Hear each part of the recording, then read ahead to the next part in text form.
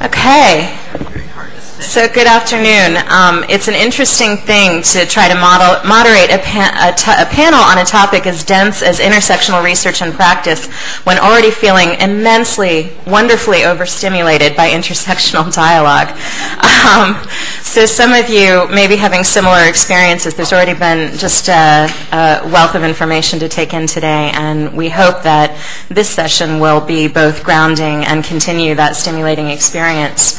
One of the reasons that these concurrent workshops, these two particular workshops, are offered at this time is to give us a little more space to reflect on not necessarily the basics, but the foundations that we reference when we talk about intersectionality as, for instance, a basis for research or for advocacy, or our sister program in the next room, which is focusing on how we read intersectionality, how we teach it.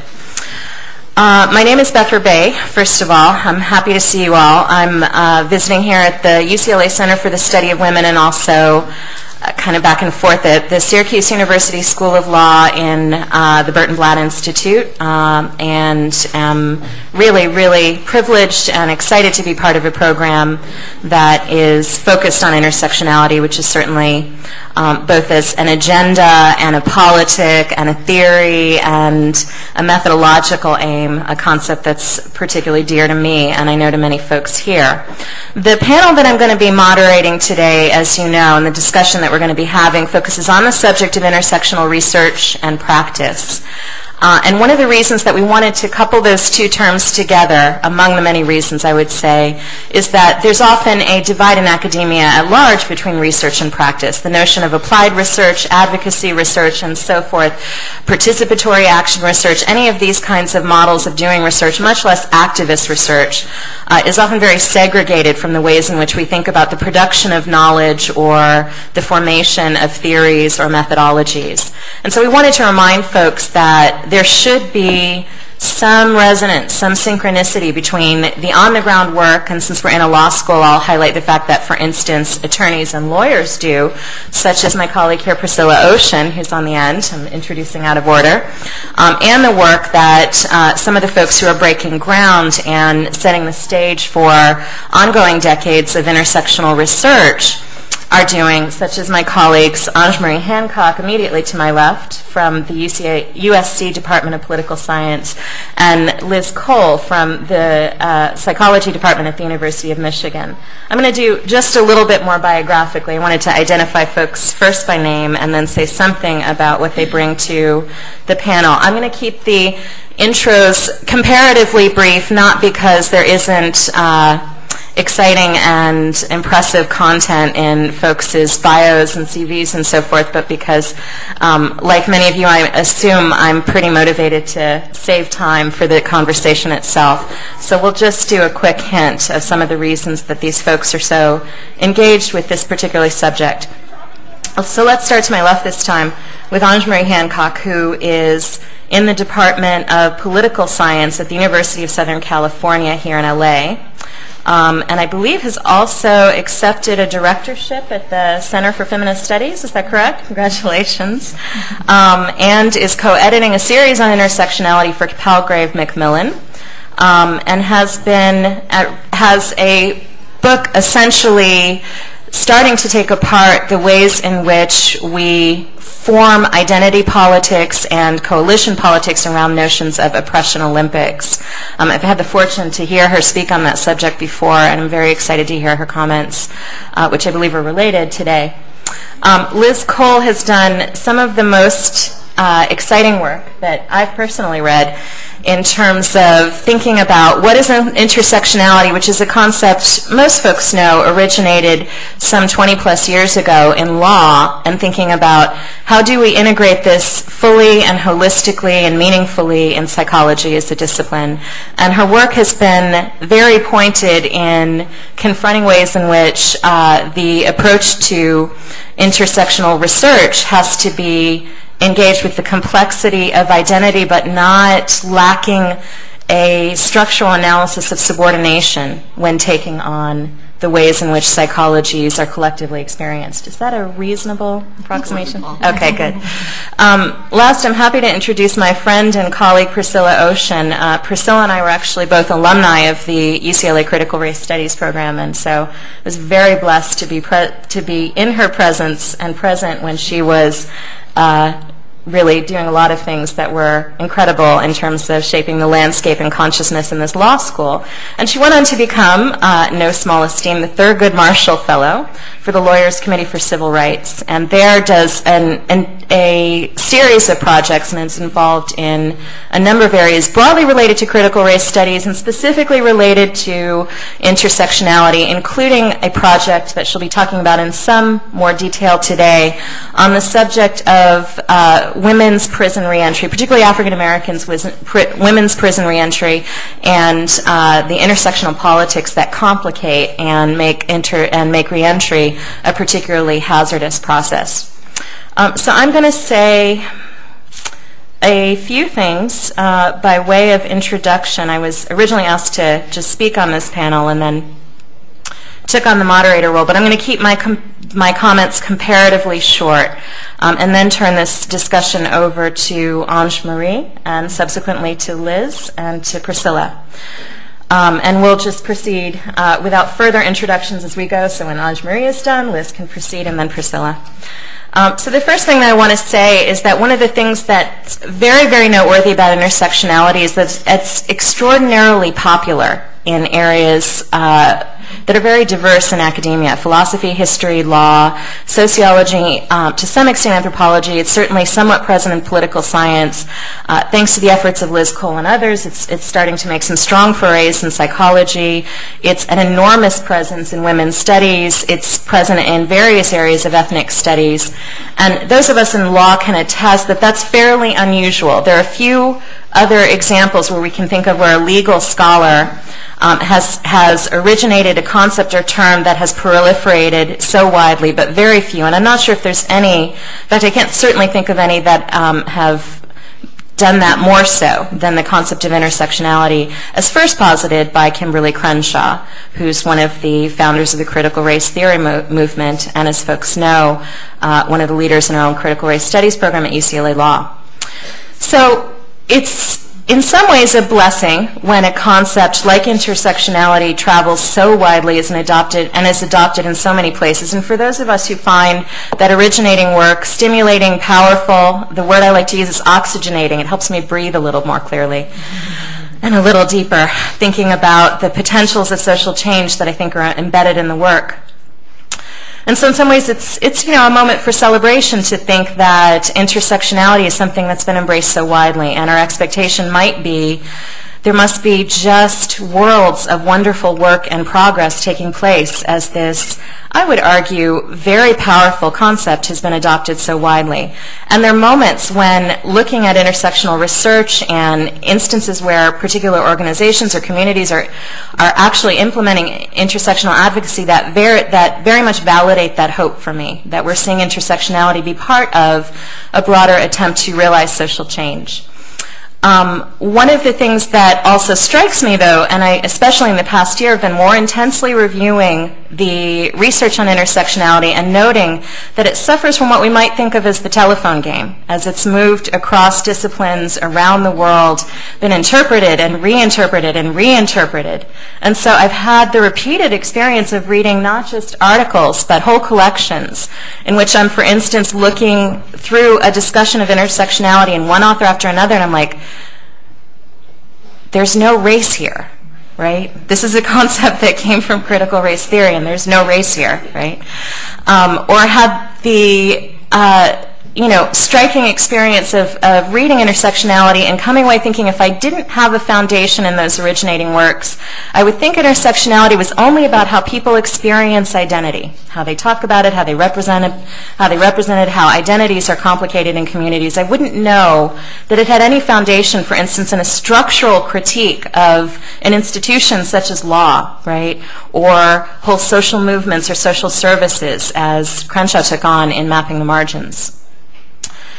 And so one of the things I want to note is that we've got kind of a blessing-curse dynamic. We've got a concept that's traveled widely and been proliferated and been built on in ways that I think are profoundly needed and very exciting, been misunderstood, I think, with the best intentions, sometimes been misunderstood with less good intentions, and generally appropriated and used. And that's not unique to intersectionality. Part of that is just the beast that we call academia, right? You put an idea out there and it takes on a life of its own, and you might meet it a year later and not recognize it, right? And so this is certainly a common dilemma. But when a concept is as popular and as resonant and as apparently adaptable as intersectionality is, I would say this is a very significant dynamic. So I want to just, before passing this on, talk about some of the ways in which I think that intersectionality is not only popular but charged. What's exciting, what's stimulating, what's a little bit threatening about it for people.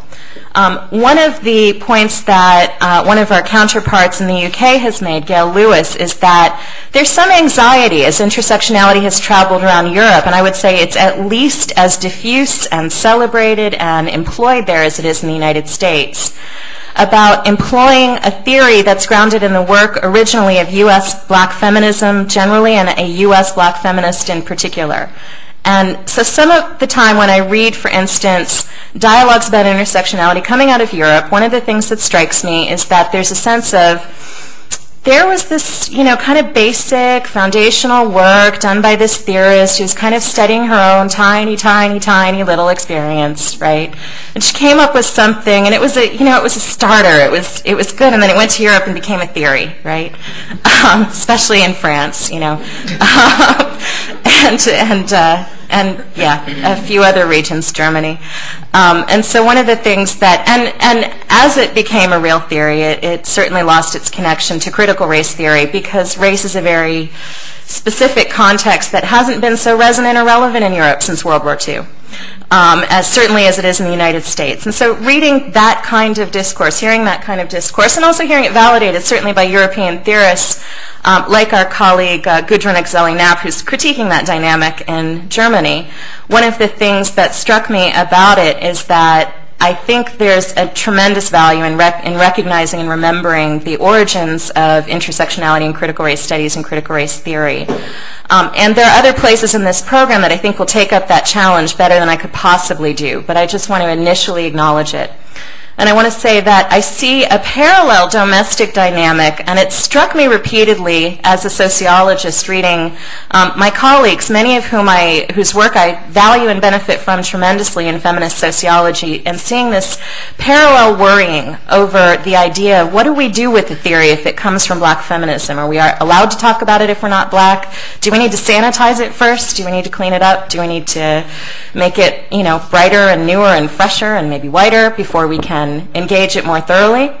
And so without intending to be overly critical, I want to acknowledge that part of the origin of intersectionality is both critical race studies and the way it's read against the identity of the people who created it and the person who coined the term. The last things that I want to note are some of the ways I think intersectionality may commonly be misunderstood, at least relative to its origin. And I want to be clear here that because interpretations are subjective, because we get to apply and reinvent terms, and that's one of the privileges of academics, and both a blessing and a curse.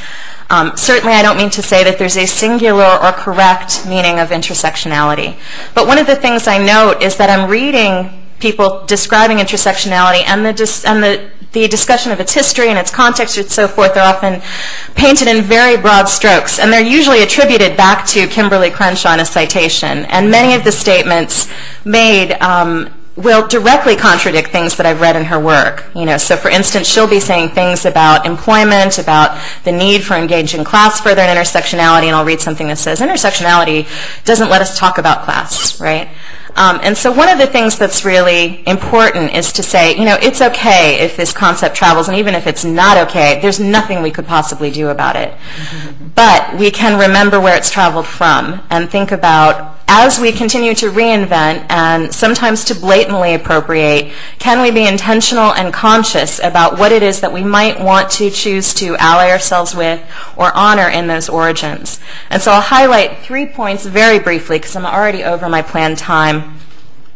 about the ways in which I think intersectionality is misunderstood. One, as I've already noted, is that it's often reduced to a conversation about identity. And it's also true that a lot of the discussions about intersectionality are doing that. And so then people will come along and critique it and say, intersectionality is not fully engaging structure. It's not helping us think about the ways in which racism and patriarchy, as opposed to the identities of individual people, are truly intersecting and interacting at the level of economics, at the level of law, and so forth. And again, I want to say that certainly that's true of some of what's been done about intersectionality, but when you read Intersectionality as a critique of legal doctrine of social services structure and review the originating concept in mapping the margins of structural intersectionality, there's a lot there to contest that idea. The second thing I want to note is that intersectionality is sometimes reduced to either a theory or a method, and I would argue that it's not easily reducible to any one of these categories, right? Sometimes when you're dealing with something as aggressively hostile as legal structures which insist that there is no such thing as an anti-discrimination claim for black women, right? To tackle that, you must simultaneously, if you are skilled enough to do so, right, invent a theory, a method, a tool. It won't be complete. It couldn't possibly. Right? But it will be the bones, the entry point, the foundation in which to build a broader theoretical field. And so I think it's important to understand that intersectionality was never fully developed, of course. It was never finished. But where it started was intended to engender all of those things: theory, method, epistemology, practice, advocacy, pedagogy, and so forth. The last thing I want to do in my points about disciplinary misreadings is note that I didn't understand Crenshaw's work nearly so well, or some of her subsequent counterparts, or some of her precedents in broader scholarship, both in the area of black feminism and precedents to critical race theory, until I had encountered them both in sociology and in law. And that was really striking, that I did not, and it wasn't just reading Crenshaw again, it was reading her after coming up against law as a law student, the monolith of law, the intractability of law, the ways in which it absolutely denies the possibilities for stating the abundantly obvious, or acknowledges that the obvious exists, and then absolutely denies that there could be any way that law could solve problems that have been created, sometimes by law, right?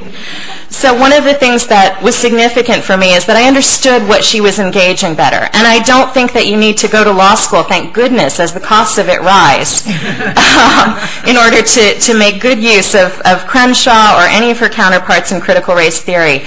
But I'm going to acknowledge my colleague Bonnie Thornton-Dill here, pointed out, a lot of times as we read across disciplines, not only do we not fully understand the disciplinary context, but we don't know that we don't know.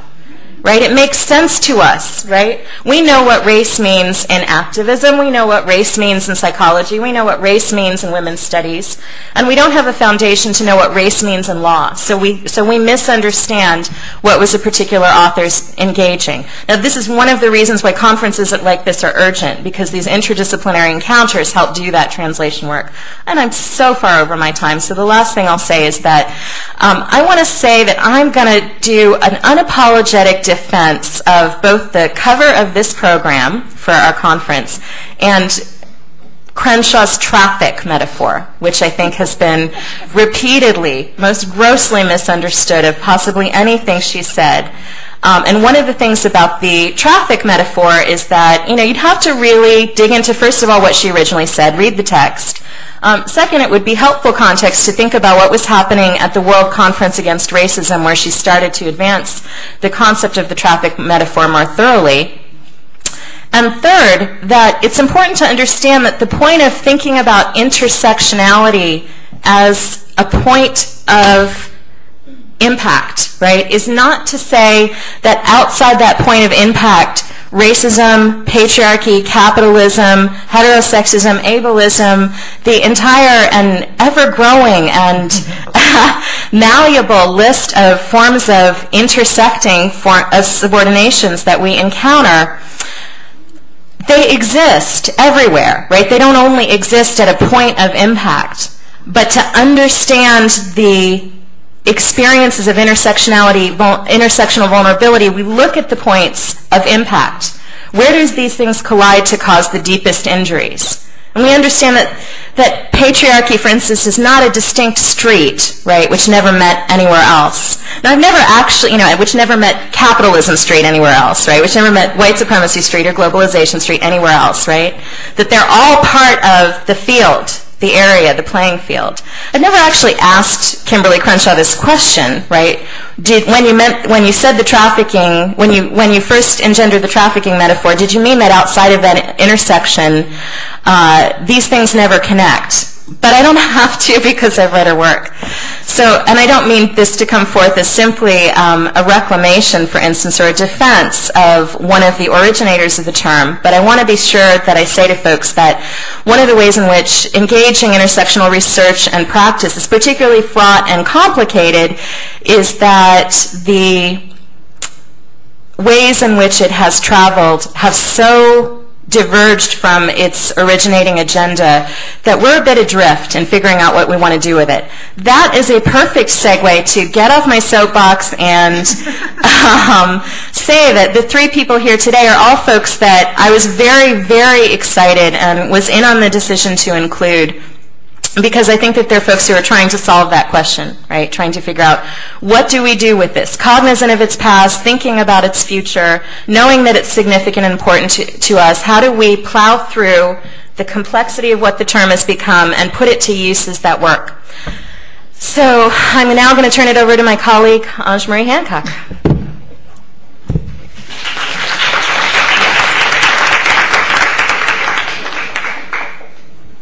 Well, thank you very much for putting together this workshop within the symposium.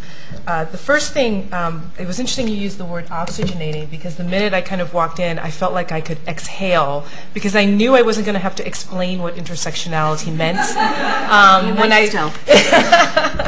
Even though there are distinctions, I think there are certain people and certain things that we know that are associated with the term.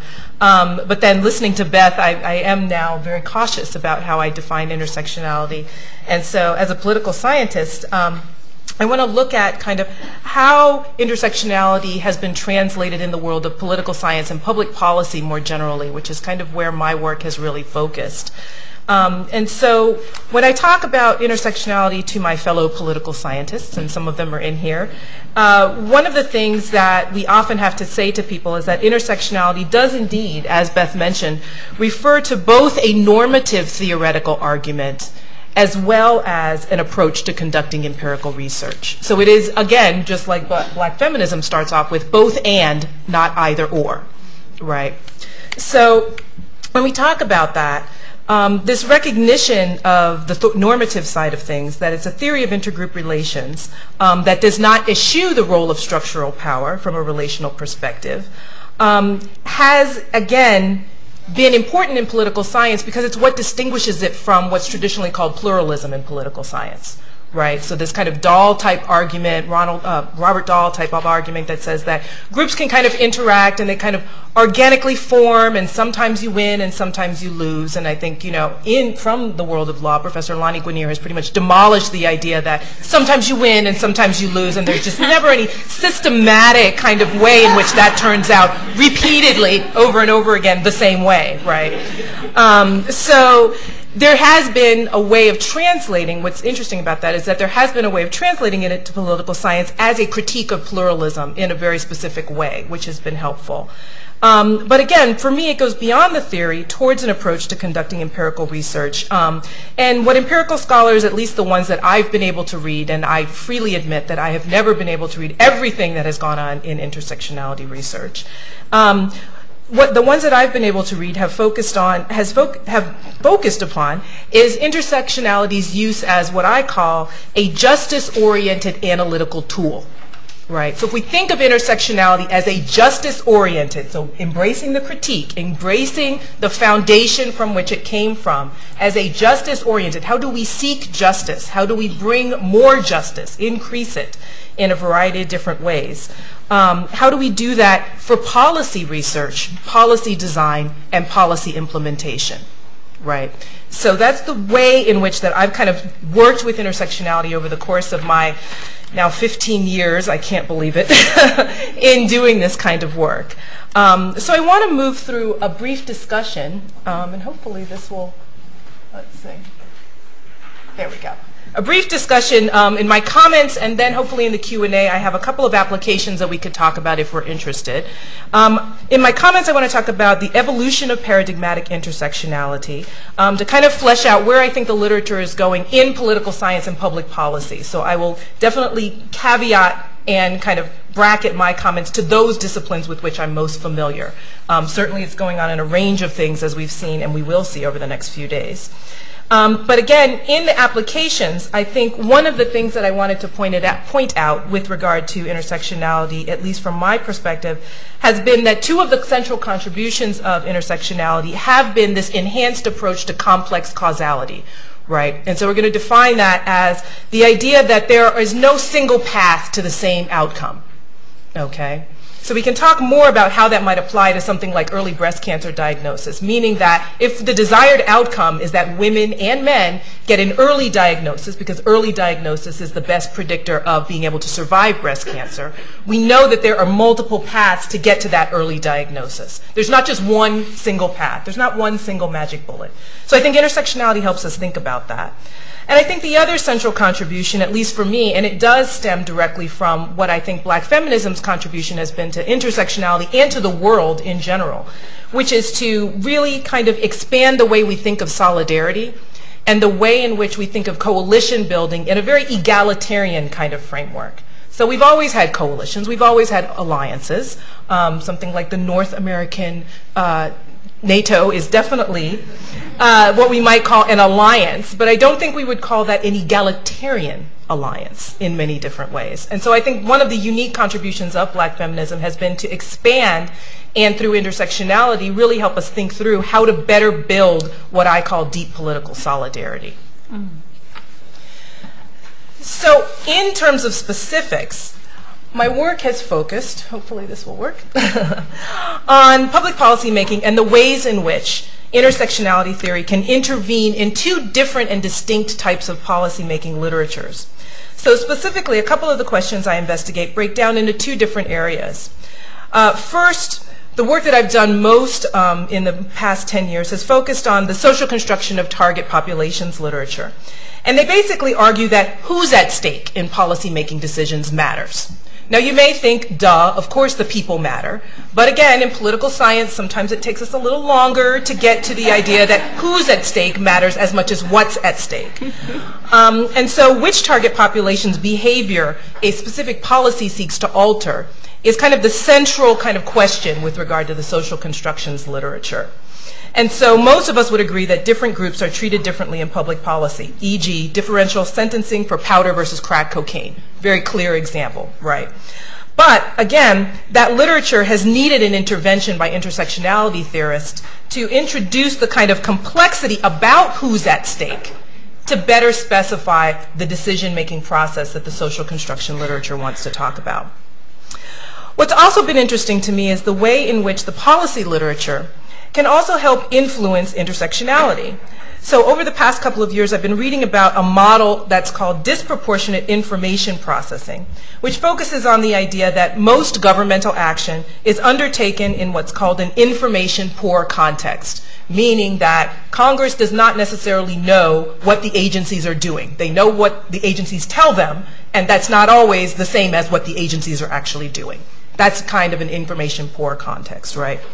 So by definition, government officials, both elected and bureaucratic, are making decisions that are reliant on signals, okay, what they hear in the media, what they hear from these congressional testimony, etc.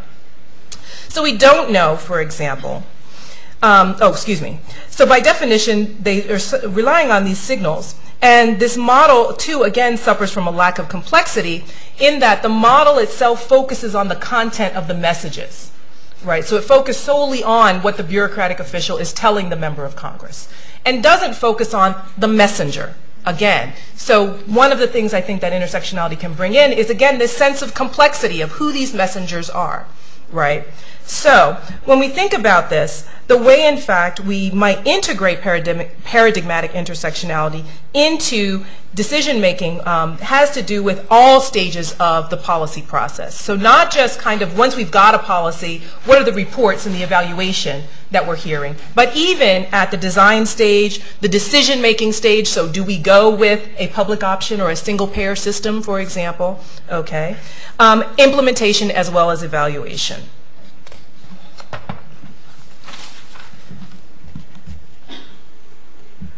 So the social construction of target populations literature, which was first put forth by Ann Schneider and Helen Ingram in 1993, focused on the idea that historical and contemporary policy designs have a long-term effect in that they identify target populations and allocate rewards and sanctions to them.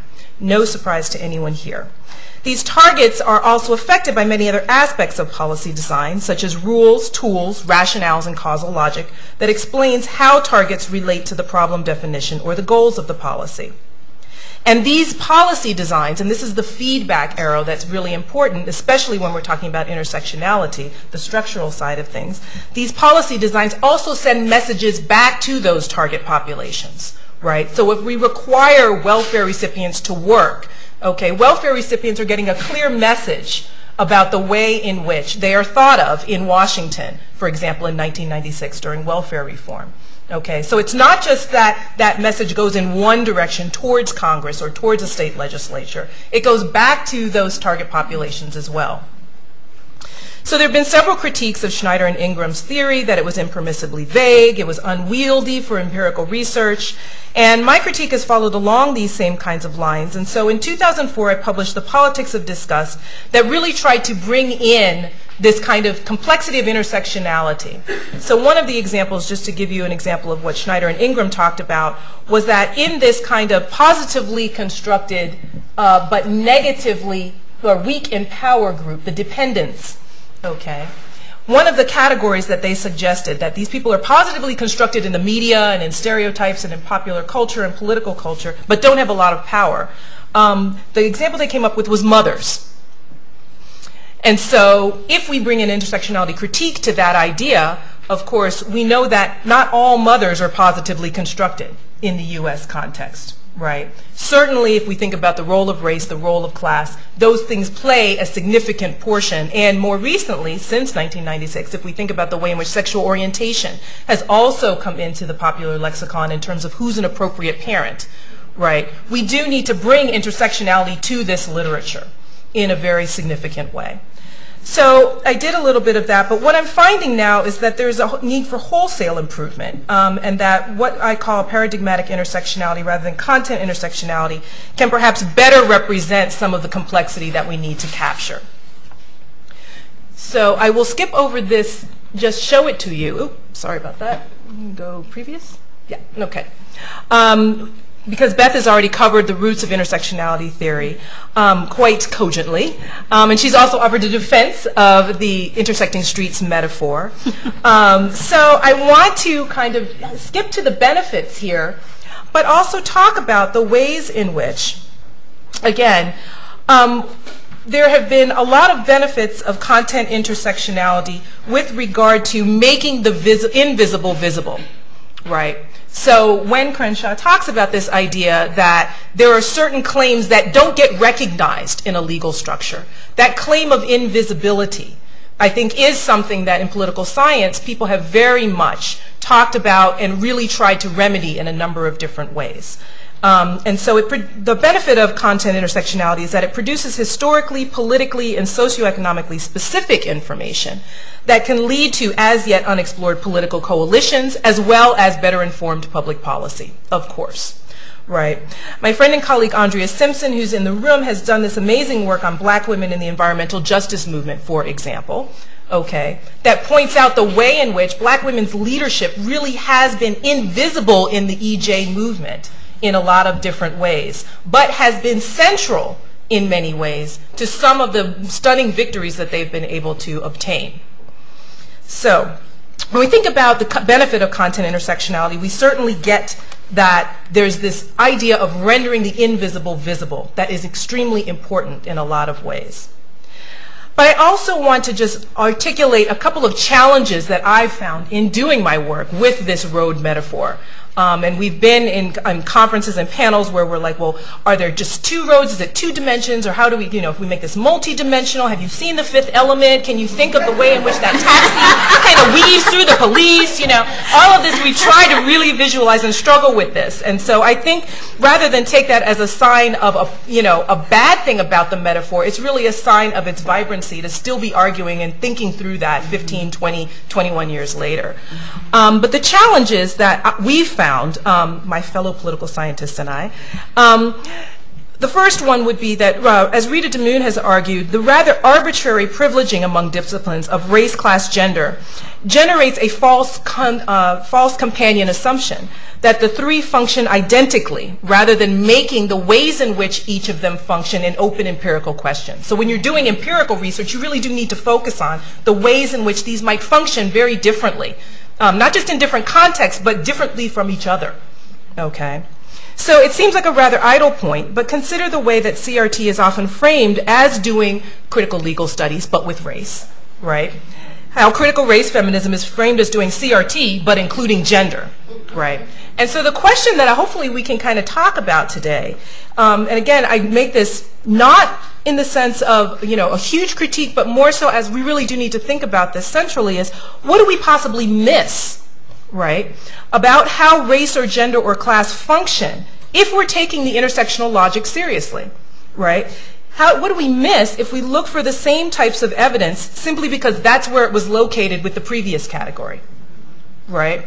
So what if we just do the structure of class but use race, so we change the language and we say, yeah, it functions a little differently, but what are we missing because we're so grounded in CLS or we're so grounded in CRT? So it's almost taking your question and flipping it, right? So yes, we absolutely need to honor and privilege our existence or our history, but also where might there be some blind spots based on that history in a lot of different ways.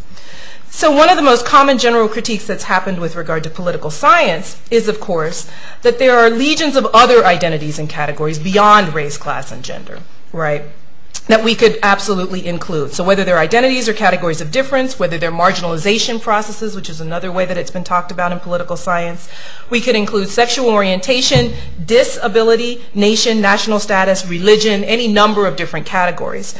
And so for a political scientist or an empirical researcher, simply expanding the metaphor to kind of a spokes on a wheel kind of diagram not only removes the visual intersection entirely, but ends up sacrificing parsimony. And if you do any kind of empirical research, there's a huge bias towards parsimony that you have to be attentive to when you start to think about how many more categories we could add in. So, not to mention that, as DeMoon reminds us, and she's actually publishing an article in a Symposium in Political Research Quarterly that will be coming up next year, we can't a priori set a universal standard of which categories to include. So this is, again, part of the struggle with the traveling, right? So we're not happy, and I share Beth's kind of consternation about the ways in which race drops out of many European kinds of analyses. But again, can we set a priori the universal standard that race should be a category included in all contexts, here and now, past and future, forevermore? Okay? I think if we're thinking about race in the modern context, I don't think we can necessarily set that as an a priori kind of universal standard that we want to impose. So if we can't do that, right, as upsetting and as kind of like hard for that may be, we have to think about, again, how do we include a certain set and not include every single category that could possibly be generated. And then last, and this is my own kind of characterization of a limit, the metaphor doesn't explain where the road ends or begins.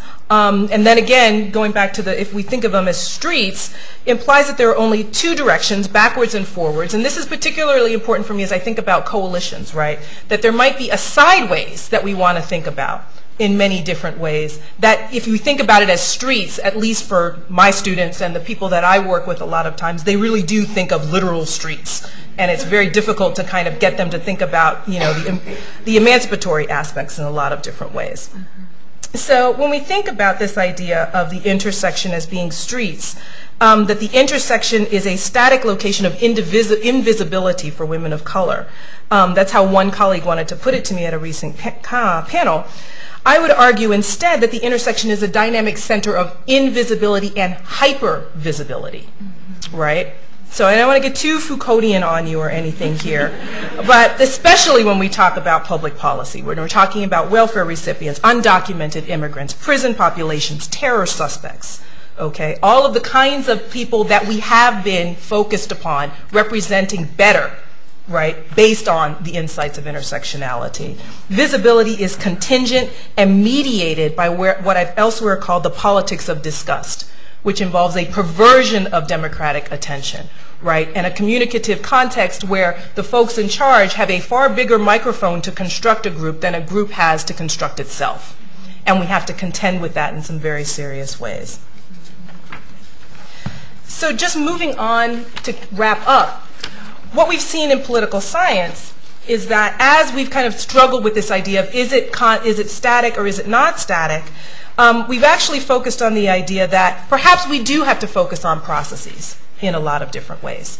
And perhaps we do need to really think about, instead of race, class, gender, think about these things as dynamic processes. And as you can see from the colors on the slide, that again, not only do they function differently, that's why they're different colors, but also that the connections between them might actually function differently, depending on which connections in which categories you're focusing on. So Mary Hawksworth in 2003 published an article called Congressional Enactments of Race and Gender that absolutely kind of focused on this kind of approach. So where do we end up? Where I think we're going right now, and scholars like Leslie McCall have kind of started this kind of trend, we focused our attention instead of on content categories, so should we include race or should we include gender or should we include class, to think about, again, what are the conceptual relationships between the categories or between the processes that we want to focus on, right? So I tell people often, we may not know in 300 years. We'd like to think we know, but, you know, again, professors and lawyers, we generally don't, okay? We like to think we know what categories are going to matter in 300 years. Okay. But in fact, we don't. And so what we can say from a paradigmatic intersectionality perspective is that there are conceptual relationships between whatever those categories are in 300 years that we should still pay attention to. So we are still going to know that categorical multiplicity, that more than one category, is likely going to matter. We're still going to know that the intersection of those categories is going to matter. Okay.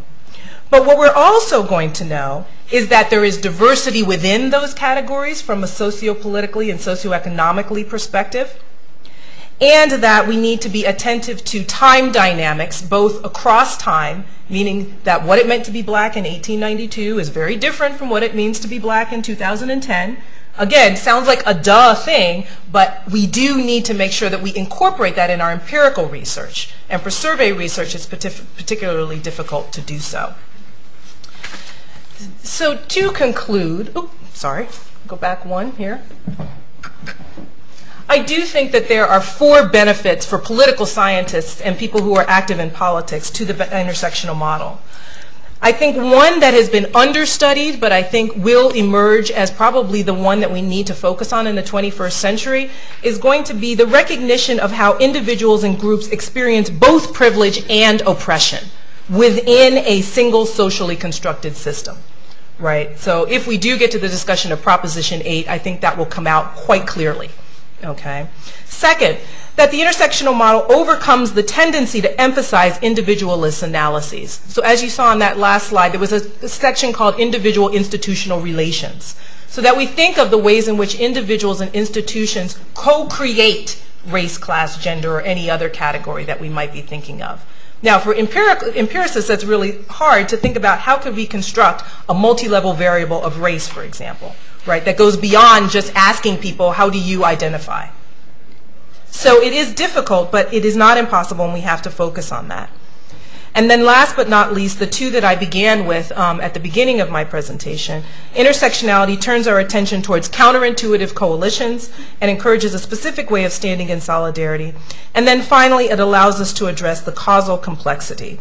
And I think, again, those are going to be the important things that, at least in political science and public policy, we're going to be turning towards for the rest of the century. Thanks. Okay, thank you.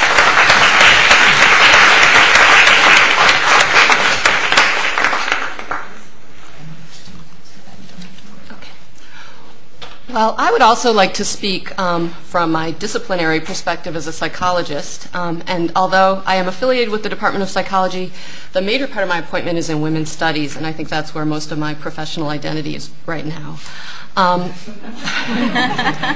As will become clear as I speak.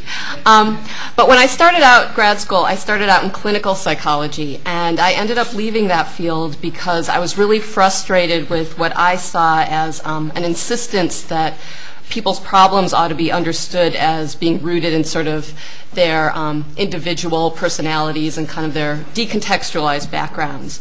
That was just not an acceptable way of understanding the world to my view. And so I went into research psychology. And after studying there for many years, ironically, I saw a pattern that was in some ways similar to what I saw going on in clinical. So even though in research psychology I saw examples of psychologists being interested in categories like race and gender, they often treated them in a way that was sort of similarly decontextualized. So they saw these social categories as basically describing different kinds of people.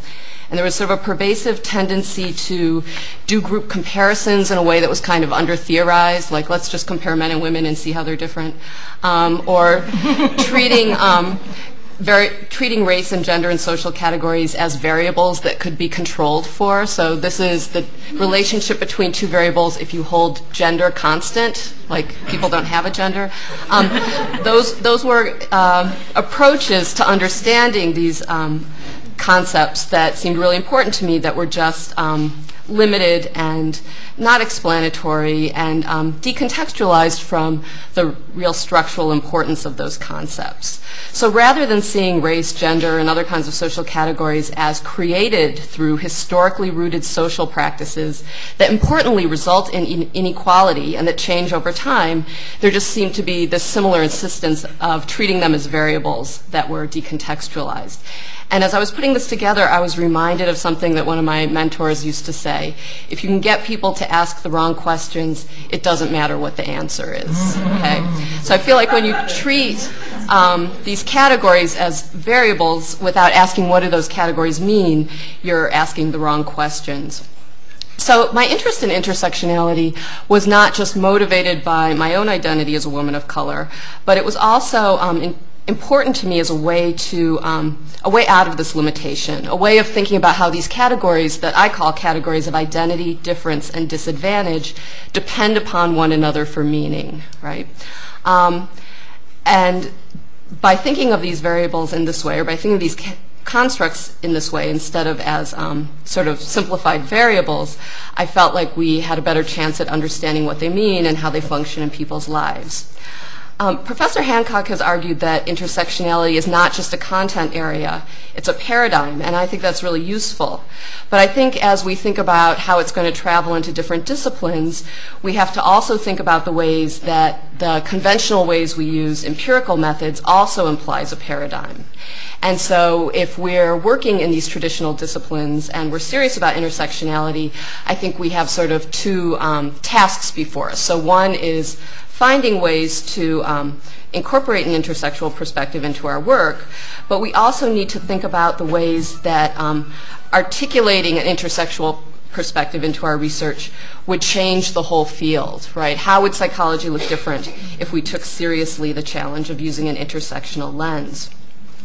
Now, one aspect of the paradigm in psychology that I think sort of has contributed to this tendency to see race and gender and other social categories in this oversimplified way is the practice of null hypothesis testing, where you compare two groups to each other, and if you find a difference, then that reflects some kind of innate or essential difference between the two groups, and that doesn't compel sort of deeper structural ways of thinking about what those categories mean. So sort of the whole enterprise of testing our questions by looking for difference reifies the belief in difference, and does not always sort of shed light on what those categories mean. So one way that I've tried to bring an intersectional perspective to psychology is to challenge that null hypothesis testing paradigm by thinking in terms of similarity, okay? And in this, I've been very influenced by Kathy Cohen's paper, Punks, Bulldaggers, and Welfare Queens, where she's saying that if we think structurally, we should not always expect differences between groups, but we should also notice places where similarity and oppression generate similarities and outcomes. And that by thinking that way, we start to notice the ways that racism, heteronormativity, sexism are interlocking systems that cut across conventional identity groups. And so what I want to talk to you about today is largely based on a paper that I published in Sex Roles in 2008. And in it, I tried to do something that I think was pretty unusual in psychology. Instead of trying to talk about how psychologists ought to do their work by looking at what other psychologists have done, I started with a series of interviews that a group of us at Michigan did with feminist activists and called the Global Feminisms Project.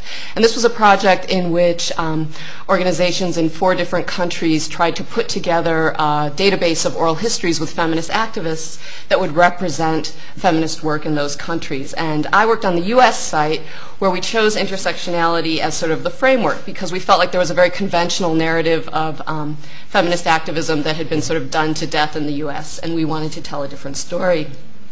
So what I did in this Sex Roles paper was I looked at the ways that these activists and their narratives were talking about how they had overcome intersectional problems to build coalitions, and then I tried to sort of think out loud about how those insights could help us do psychology differently too, by thinking about practical ways to think more structurally about these categories rather than sort of limiting them to an individual level or sort of a null hypothesis level, or a level that's focused on identity, as Beth pointed out, which I think psychology is very guilty of. Yes, and rightly so. So what I'd like to talk about a little bit now is 3 things that I observed from these interviews with activists that I think could be sort of lessons for our approach to thinking about intersectional research, especially in psychology, but probably also in other social scientists. One of the things that we noticed is that the activist narratives highlighted the differences within their groups and the real everyday work it took to navigate them, even among groups that would appear homogeneous.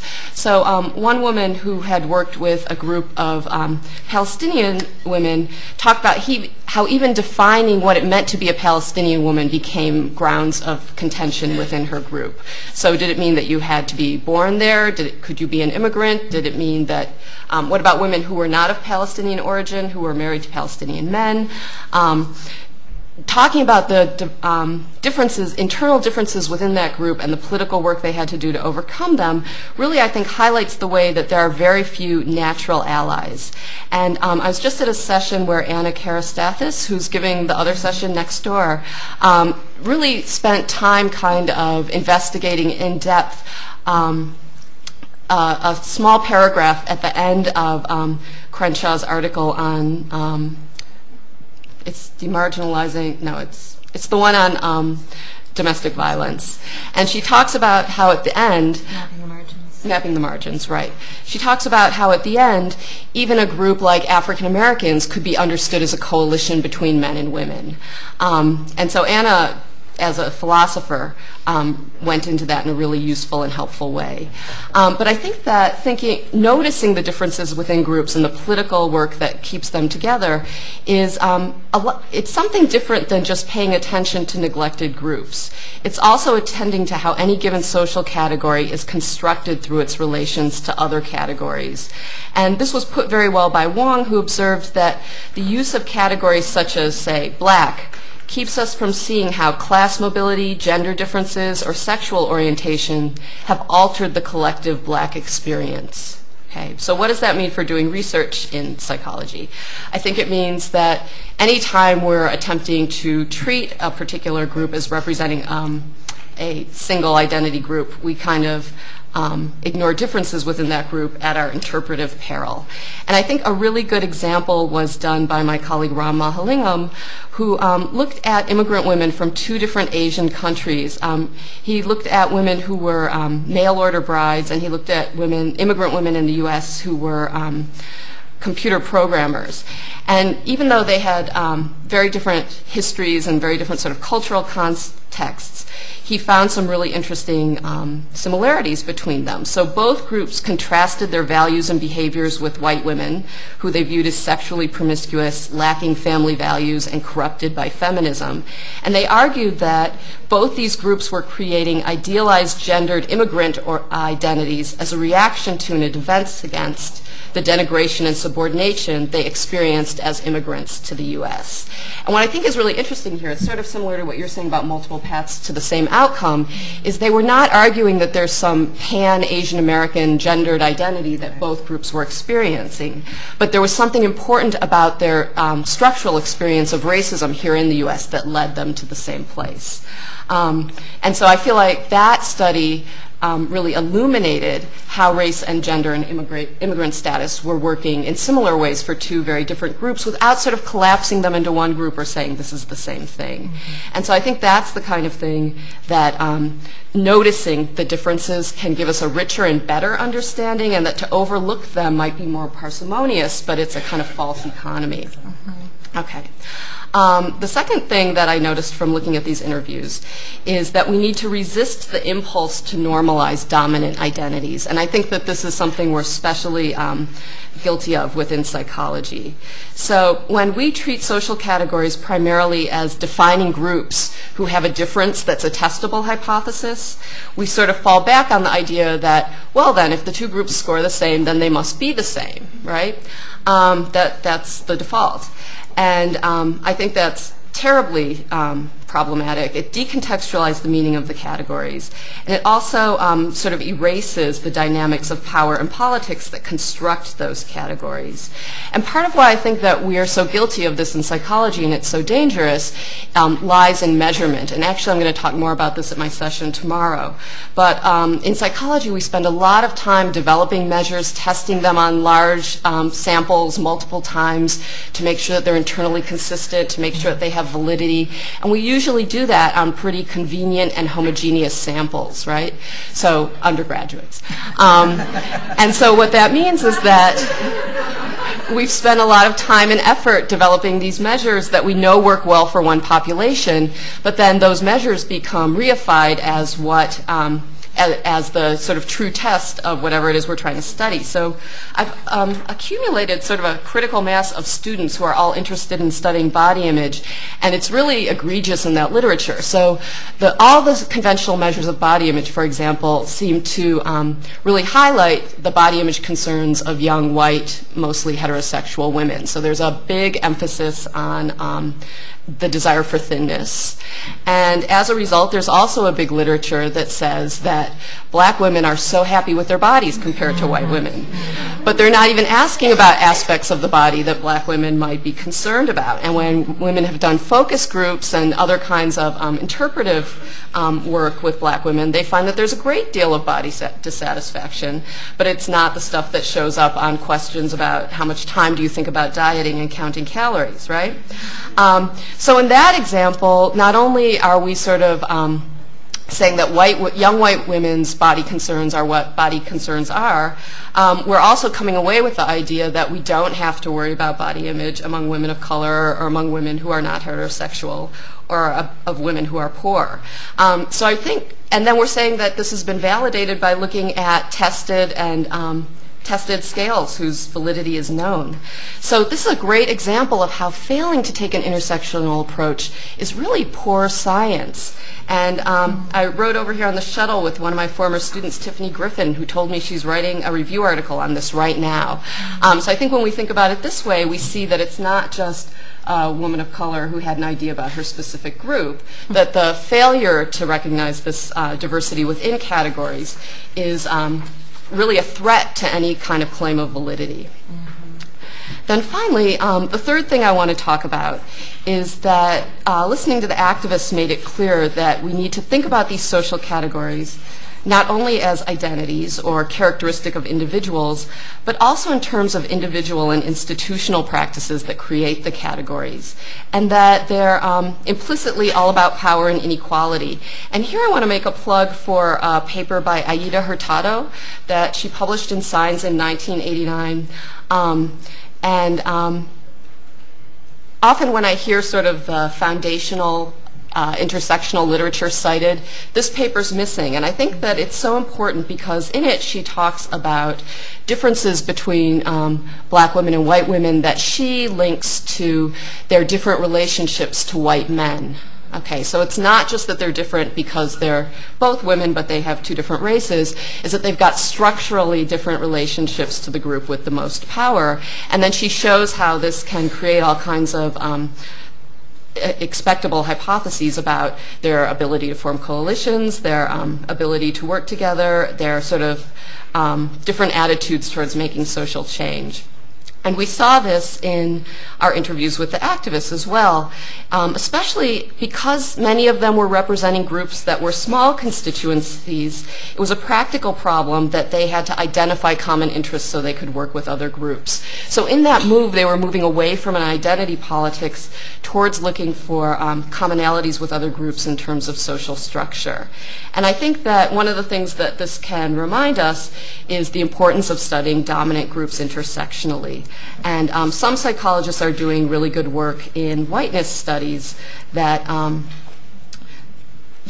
highlight actually ways that we could see, say, white working class men as having important common interests with other poor and working class people that these white working class men themselves do not experience or recognize. And here I'm thinking a lot of the work by Michelle Fine and Lois Weiss.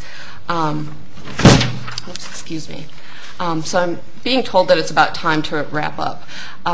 So let me just say a few things to conclude what I've been talking about.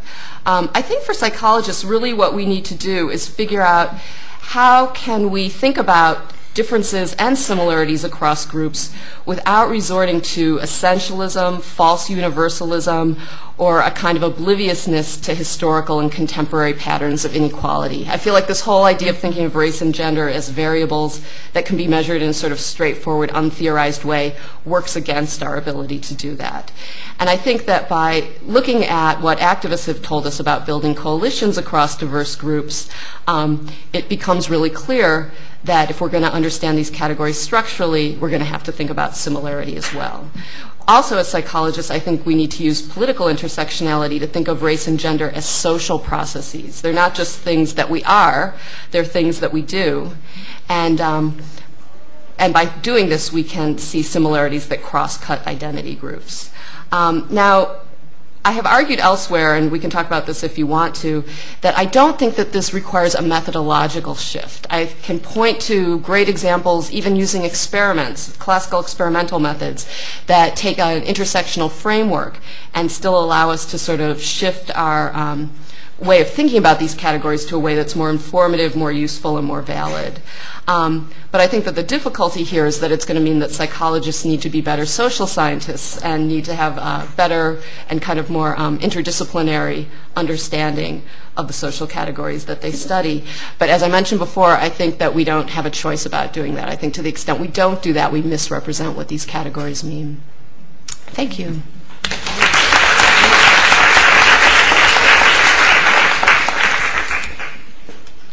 First, let me say thank you so much to the organizers and of the symposium and Beth in particular for bringing together these two concepts of research and practice because they're so critically important.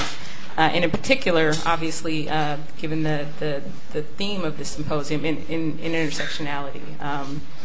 Intersectionality is important as a theory because it grows out of the lived experience of people who have been rendered invisible or have fallen into the void of various discourses, in particular around race, gender, class. So it's important now as we're shifting the discussion from research to practice to figure out, at least for me in my comments, how the theory can now speak back to those communities and say how can we shape the experiences that we have collectively, and how can we shape remedies, legal remedies, and policy remedies. And for me personally, it's really an honor to be on a panel during a symposium that's honoring the work of one of my, a person I'm very fortunate to call a friend and mentor, Professor Crenshaw. Her work has helped me to grow as a practitioner, and it's helped me to equip me with, and others who are in this room as well, with the tools to begin to deconstruct the complicated oppression that faces and that impacts Black women daily. And the need for these tools couldn't be more urgent. Black women have and continue to be primary targets of government control, the control of their reproductive capacities, the right to maintain their families, ability to find meaningful employment, secure safe and affordable housing, and increasingly the right to their very liberty. And for me, that's going to be the point of my the departure of my comments. As we all know, that Black women have been so targeted, it is not an accident of history, nor does it occur in a vacuum. They are a target as a result, as Professor Crenshaw has noted, of longstanding historical, social, and cultural devaluation.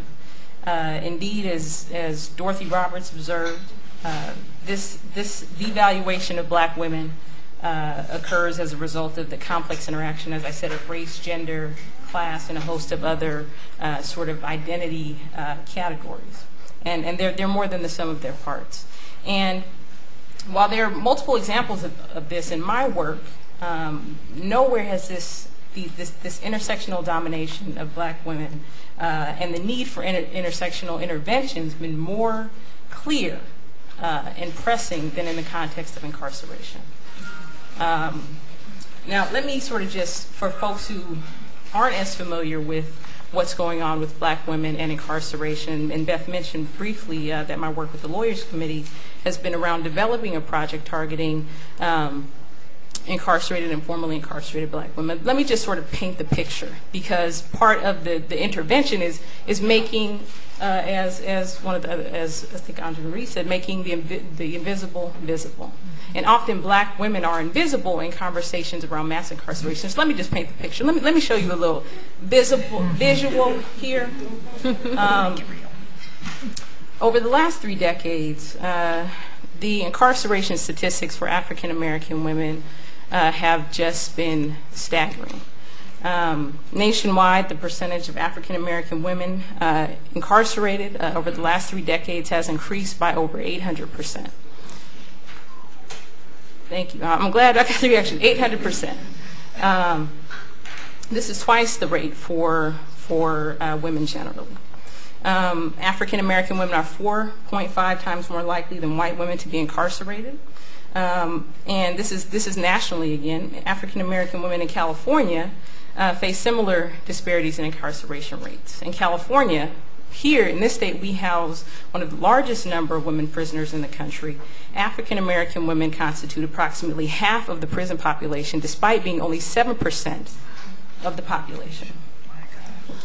Now, much of the growth in the African American female population in our prisons can be attributed to two phenomena that also impact men generally and Black men in particular. Sharp cuts to our collective safety net and the harsh sentences that have been doled out as part of the war on drugs. But unlike men, there are a set of circumstances that have rendered Black women more susceptible to incarceration as a result of some of these intersectional dynamics that have been discussed. For example, African American women are more likely than men to have been the victim of physical or sexual abuse before the age of 18, be unemployed at the time of their incarceration, undereducated, suffer from severe drug addiction, have mental illness, and suffer from and serve as primary caregivers for young children. And again, these are as a result of these broader intersectional domination that occurs with Black women. And we need to talk about them when we're thinking about political and legal remedies. Often Black women are unable to access necessary resources for treatment, and their crimes are born out of necessity oftentimes. They're nonviolent, often, like I said, drug offenses.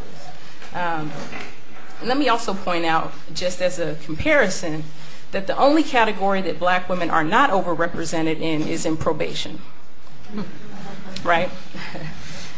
Of the number of women on probation, 62% are white, 27% are Black, 10% are Latino or Latina, and then there's sort of the rest of the folks remaining. So you can see that white women are more likely to be given probation, which is non-custodial, than any other group in the system. So we can see that there's something going on here, right? There's something going on, but it requires a particular type of intersectional analysis to be able to see these dynamics and not just sort of gloss over them. But I don't just want to talk about what's going on with women who are incarcerated. I also want to talk about some of the impacts of this. So not only have African American women been disparately impacted by mass incarceration, so have their children. I work in San Francisco, and in San Francisco alone, over 2/3 of the kids in foster care are African American. And again, in San Francisco, black folks are only 7% of the population. Many of these kids are in foster care as a result of their family members, of their mothers in particular, being incarcerated. So again, the extent to which mass incarceration impacting black women has tentacles that go beyond just the woman and touches their children and the extended community it can't be overstated. I can go on to talk about different federal policies that then make it easier for women to lose their parental rights. There's a federal policy that sort of fast tracks kids that are in the foster care system for adoption. There's a 22-month window.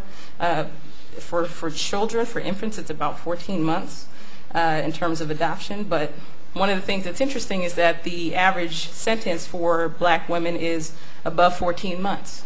So many of the women that are incarcerated are losing their children as a consequence of incarceration. I also want to note employment issues when women are released. Black women, and this finding comes from a study that was done, the first that I've read of its kind, by the Thelton Henderson Center at UC Berkeley. Black women are the most disadvantaged. Formerly incarcerated black women are the most disadvantaged when seeking employment as compared to any other racial group, formerly incarcerated racial group. And the other interesting thing that was found in the study is that black women without criminal convictions had the same sort of callback rate in this audit study. So there was no advantage to having not having a criminal conviction for black women.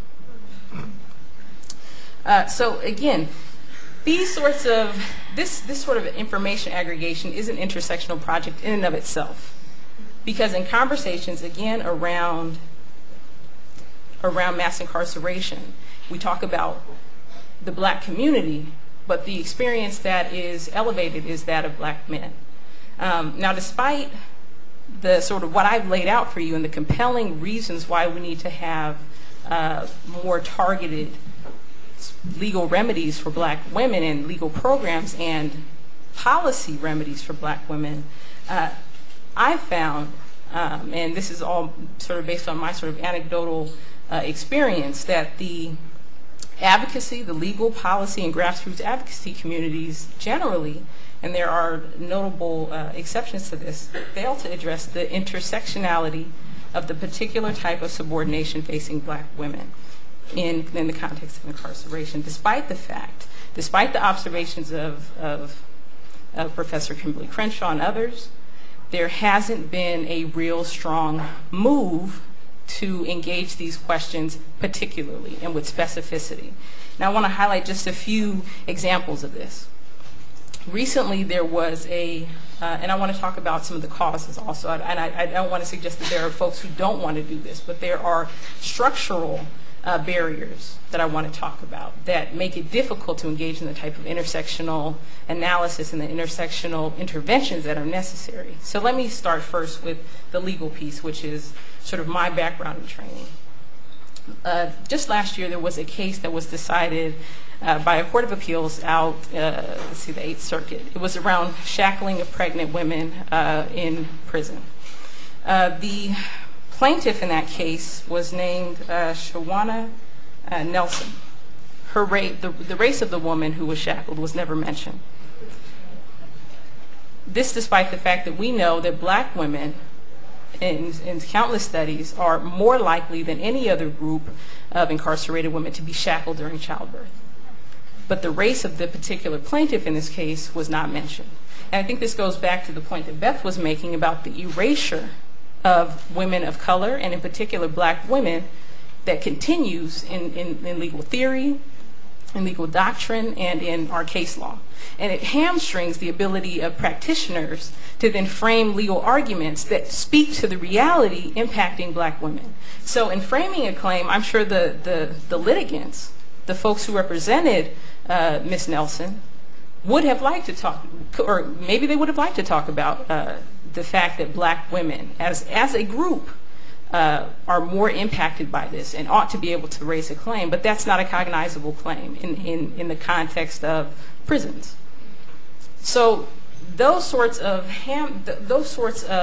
barriers hamstrings our ability to really engage some of these questions meaningfully and in an intersectional manner. Secondly, I also want to talk about just community dynamics. As we've talked about and rolled out this project around black women and reentry, I was surprised with the amount of resistance we got. The first reaction that I got when I told someone when we started talking about this with partners was, why are you focusing on black women? Black men are the issue. Black men are the issue. Black men are, and the conversation went from there.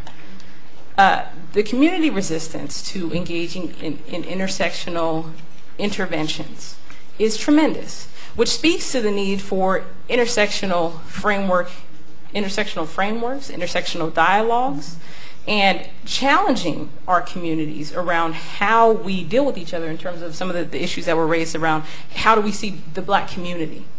Do we see it as a coalition between men and women? How do we see ourselves? And whose experiences are we privileging within the various issues impacting the black community? So that was another significant barrier to the application of an intersectional project. And another that's huge is funding. Funders often have privileged have different priorities, and they are also not intersectional. So different funders may have a black, I'm just putting it, they're not. None of these are intersectional, okay? So there are projects focusing on black men and boys. There are not a lot of areas where we can tap into funding to focus on black girls and women.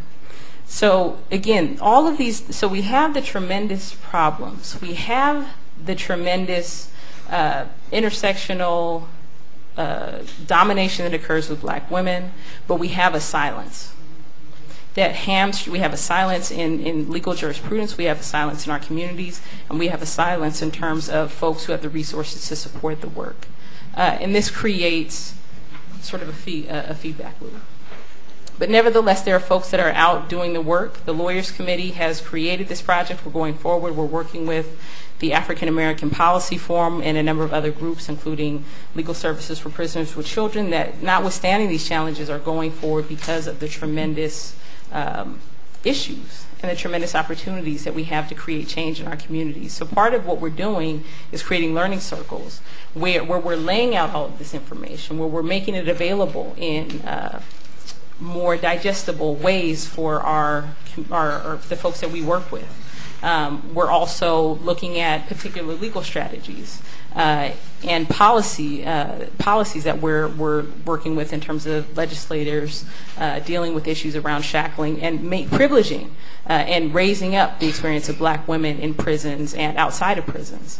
And we're also targeting our legal resources to the areas where black women are most directly impacted. And the Lawyers Committee is not alone, and we're not alone in terms of our capacity to do this. We just need to make sure that we get this theory.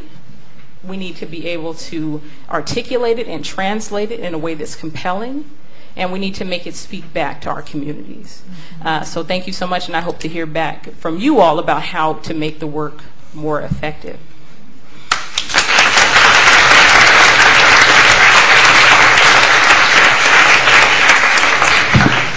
So that was very powerful and gripping transitional point. Thank you, Priscilla. So you all were here and you heard this. So there are times when you're moderating a session and you have a need to help people sort of bring together what it is they heard collectively, and there are times where you can just assume the audience was here and they knew it was great. And so I'll contain my feedback to thank you. It's a privilege to be in the conversation.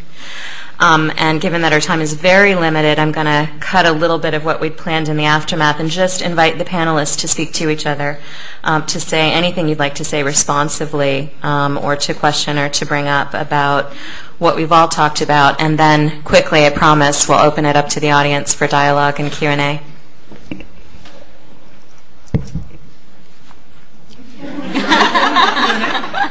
All right, so then we'll proceed to the crucial part.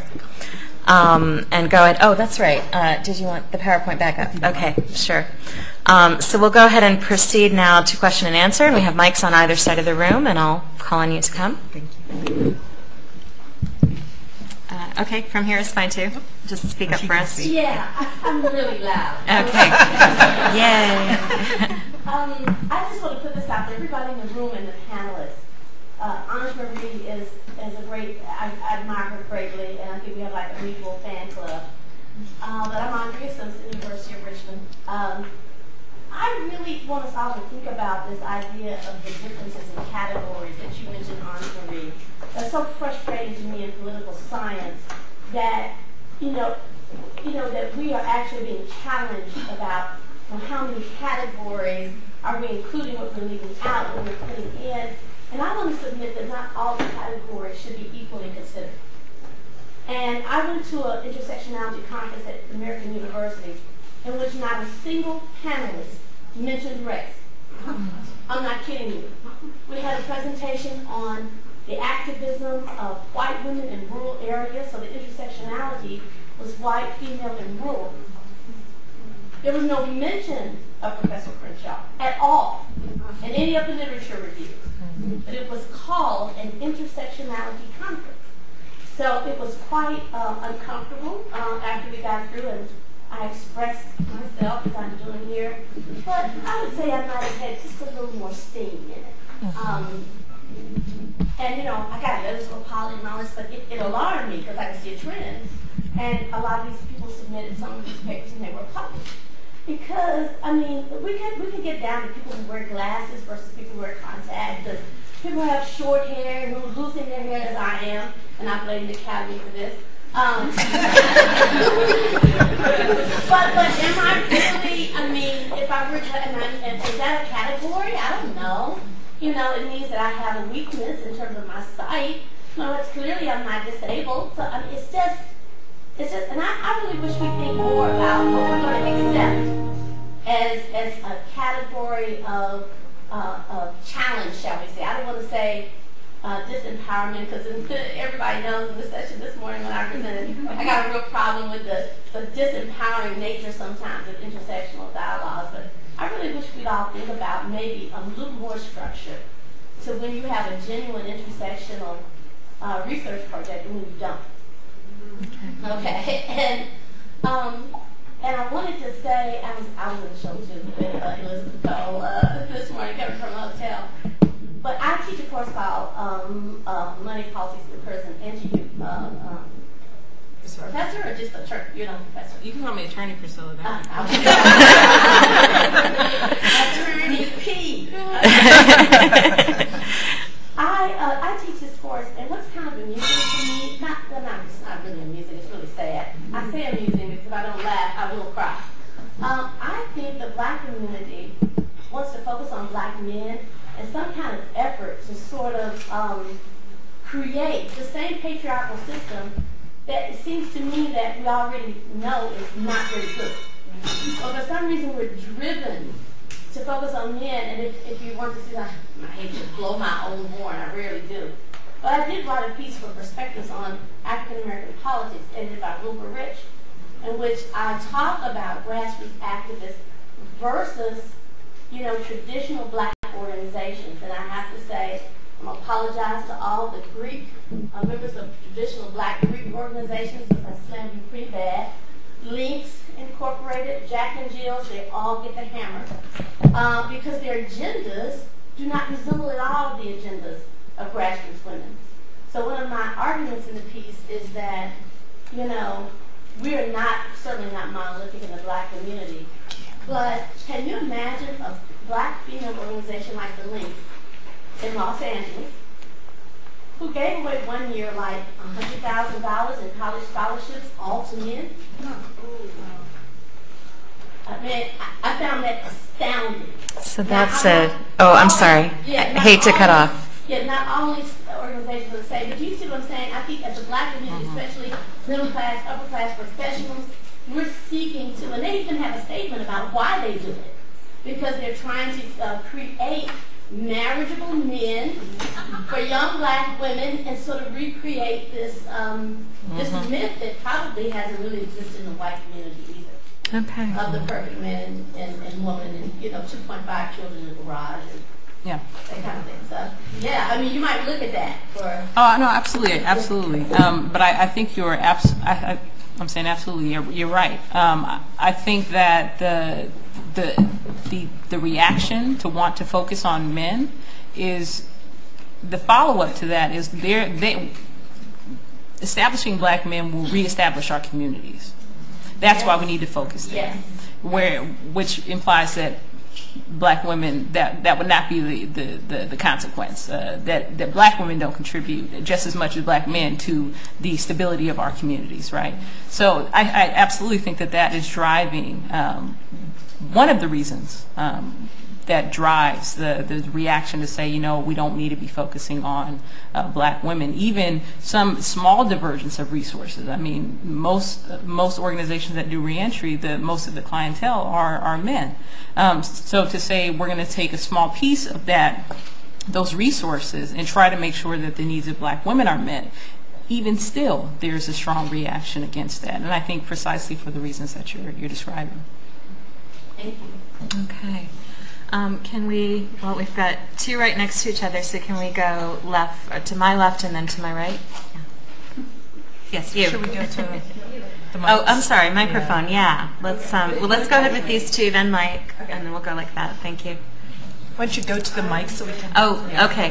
Thank you. Can you speak pretty loudly? Yeah, this question is for Professor Cole. I'm wondering if you could please speak more about what you call, I guess, doing conventional experimentation still through an intersectional lens. If I can just locate myself for a moment, I'm an educational researcher who left psychology because I found that education allowed me to answer a lot more interesting questions because of the range of methodology that I had available to me that psychology didn't. Okay, great question.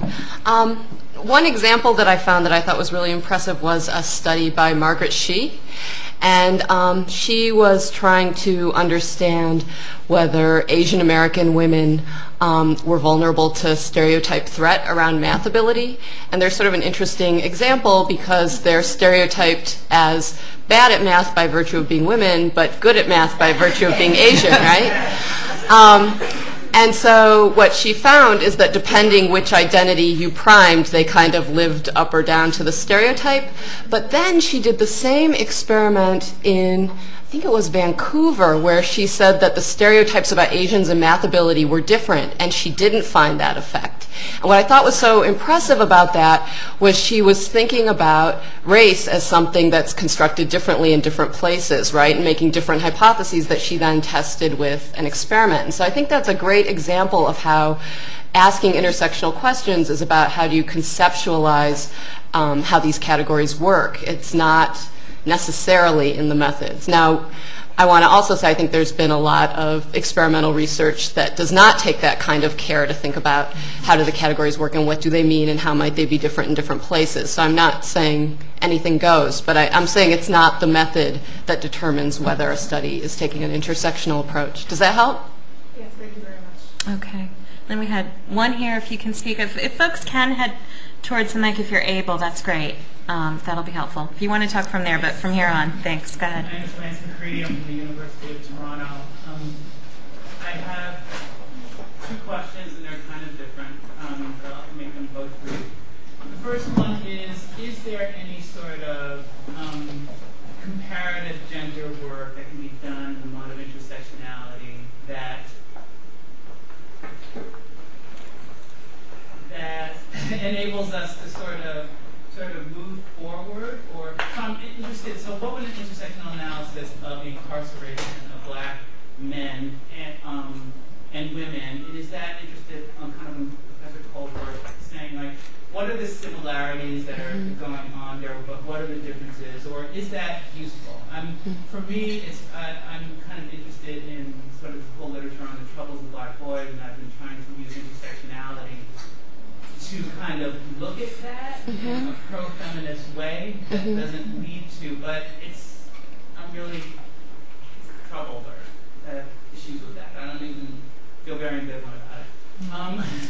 And the second question is just in working in the Canadian context, issues of diaspora and migration are really important, and I'm wondering how you're bringing together those sort of social dynamics. Or thinking about that in an intersectional analysis, because I think that's another sort of place where there could be a lot more work. Okay. Do you have thoughts about prison? I think I'll let you answer the question first. Well, I think that when you try to think about where are similarities, it's never an obvious answer. And so I guess if I were to sit down and spend some time on that question, I'd want to be thinking, how is gender working for both groups?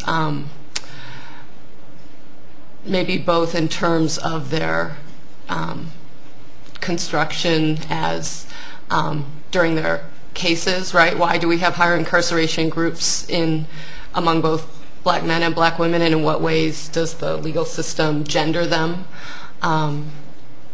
What do you guys think? Help me out here. Well, I think that it would start before even getting to the legal system. What ways do both, for Black women, what ways do their race and gender work together to render them more vulnerable to the criminal justice system? And that may be the same or may be different. And I would submit that they are different for Black men and for Black women. And how does their treatment then in the court system impact? How do their race and gender sort of play out in how they are perceived by judges? I would say that there's a difference, and I think it's not just between Black men and Black women, it's also between Black women and white women, for example, in the context of women. How is the femininity of white women viewed differently? How are they perceived to need more protection in be diverted to different programs, like probation, or not sentenced, or diversionary programs where they're not even given criminal, if they satisfy the conditions of the diversionary programs, they're not even given criminal convictions. They don't have a criminal conviction at all, whereas those sorts of programs aren't made available to Black women. And you could do a similar sort of comparison between Black men and white men. But I think the comparison wouldn't just be between the Black men and Black women. It would also be between their white counterparts. So I think that would be the start of it. I think you'd have to really deeply contextualize Black men, Black women, how their race and gender have interacted historically and contemporarily to situate them when they're standing before a judge or a police officer, and how it got them to be in a particular space in the first place. A lot of the folks, for example, in San Francisco, it's class also. A lot of the Black women that have contact with the criminal justice system are living in public housing, for example. So these are the critical questions that we'd have to pay attention to. It can't just be how is the justice system formally operating, because it's various structures that interact together to place Black women and Black men sort of at the site of incarceration as well. So I'll just... Transforming Politics.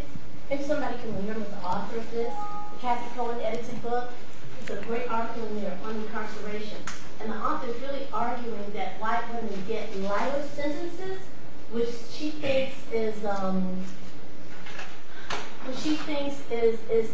not progressive in terms of gender equality. But in the article, we should probably, I would love to hear it, but we should probably unpack it later just because we've got, I think Ange-Marie wants to engage the question. And I we've just got more wanted to questioners. say one thing briefly, which is that it sounds to me what you're also struggling with is what I think is one of the central contributions of intersectionality, which should hopefully assist you in doing this, which is to get out of the zero-sum context, right?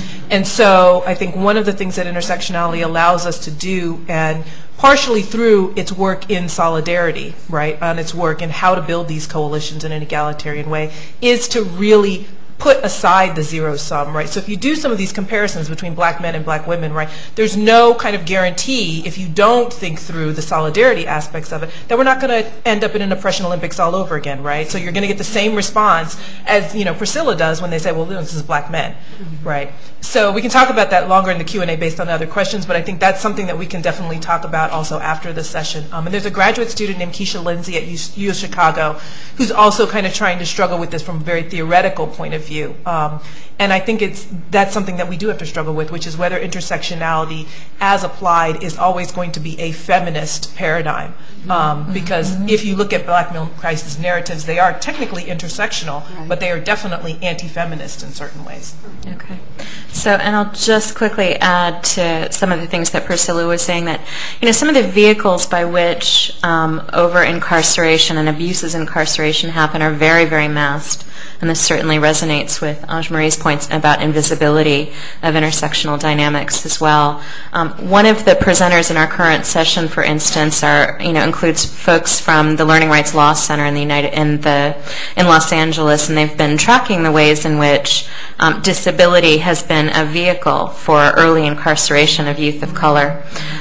Looking at the ways in which, as youth of color, for instance, are denied the resources and rights to disability accommodation in schools that white children with disabilities get, that middle-class children with disabilities get. And there's a number of ways in which I won't get into because of time about how gender is embedded in that as well, that instead kids end up in juvenile hall. And so, and the politic, the acknowledged politic is always disability, and it's not linked up to the fact that, there's another acknowledged politic, which is we've got, this sort of disproportionate early incarceration of youth of color in Los Angeles.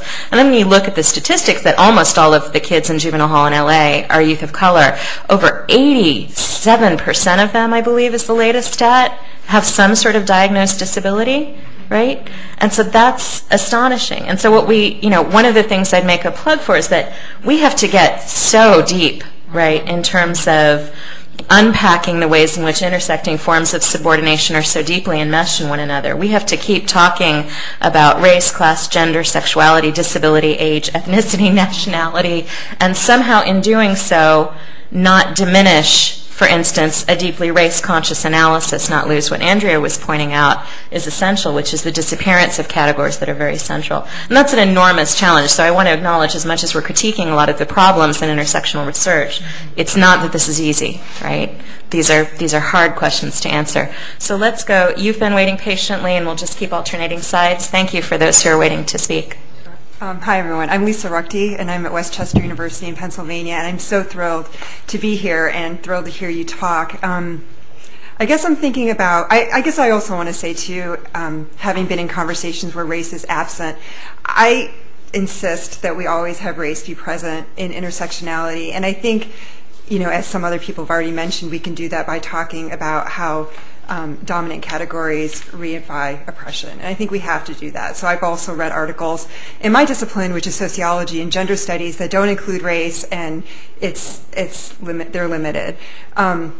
And sociology, thank you, Beth, but I actually think we're quite limited depending on where we stand. So I've seen texts that say race, class, gender that don't do intersectionality, or that say they do intersectionality, but they're really not. So what I'm thinking about is what you were talking about, Elizabeth, with the categories and looking at measurement. And it's easier, maybe, for me, I don't know, I'm an ethnographer, but I wonder if we can apply our same call to look at categories of identity to also just look at how these identities manifest in ideas in general or in values. So maybe we could locate the study in sort of a value that we take for granted as white or feminine, or at the intersection of white and feminine. I study care, and so how care, for example, is not neutral. Right. So I'm wondering if you have thoughts about that, about taking that, all of you, taking that idea and moving it to sort of a level of idea or value system. About thinking of sort of ideas and ideologies in intersectional ways. Is that what you're saying? Yeah, calling the category or identifying the category as something that's sort of a broader value. I think it's in Crenshaw's work, which he talks about representational intersectionality. I was just wondering if you had any thoughts about sort of designing a research project that in the beginning aims to say, I'm going to not take it for granted that intimacy means one thing, for example, and sort of using intersectionality from the get-go and kind of using what I might call an intersectional eye in design. I did a paper where we had black and white women rate themselves on adjectives that are thought conventionally feminine. And then we did some fancy statistics to see whether both groups sort of saw femininity as made up of the same major categories. And what was interesting is that both groups saw femininity in the same way, but the correlates of seeing yourself as feminine were different for the two groups.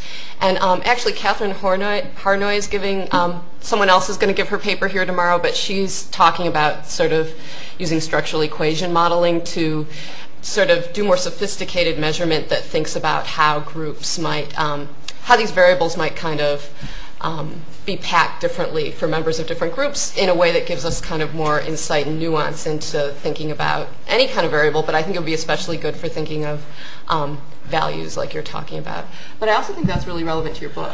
It is, and I can briefly kind of comment and just say we're actually starting a project on early breast cancer diagnosis and trying to create these multi-level variable models. And actually, I draw from Charles Reagan about how to construct some of these variables.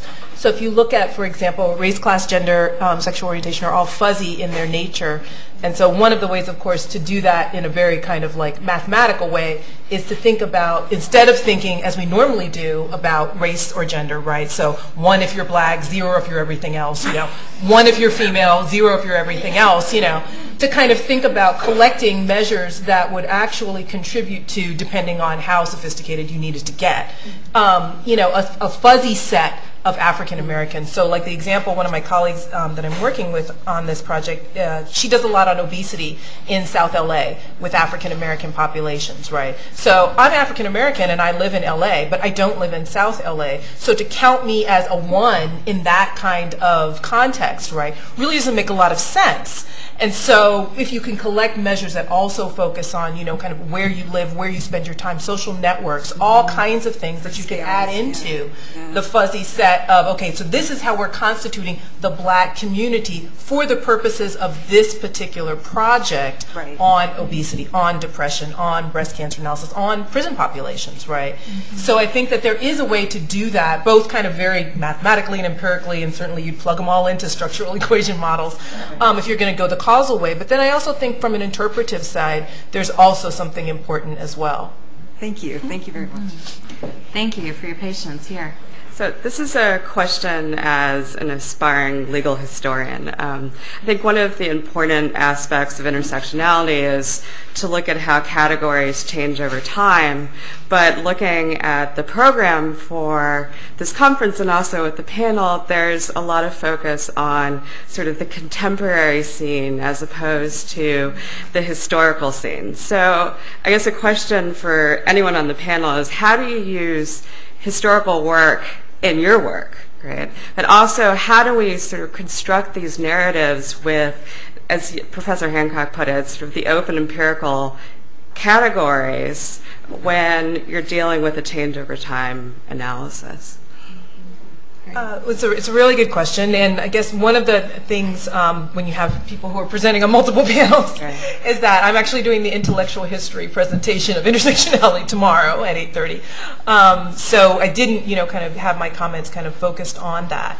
But I think it is absolutely important to kind of think of those things, both kind of in this kind of very empirical context where you're capturing a moment in time, maybe doing a survey or an experiment that really is, a moment in time kind of thing, as opposed to kind of looking at it over time.